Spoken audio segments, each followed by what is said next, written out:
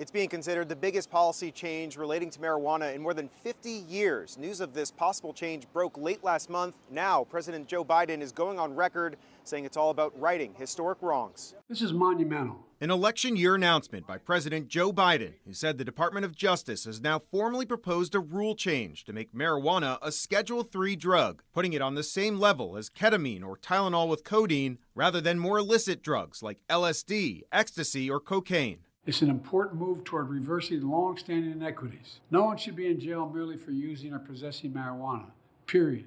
Advocates say this change will drastically loosen the restrictions on marijuana, potentially unlocking new research and lowering the burden on medical marijuana users nationwide. But the change stops short of decriminalizing or legalizing marijuana. Why stop at just scheduling it down? Well, the president is doing everything he can.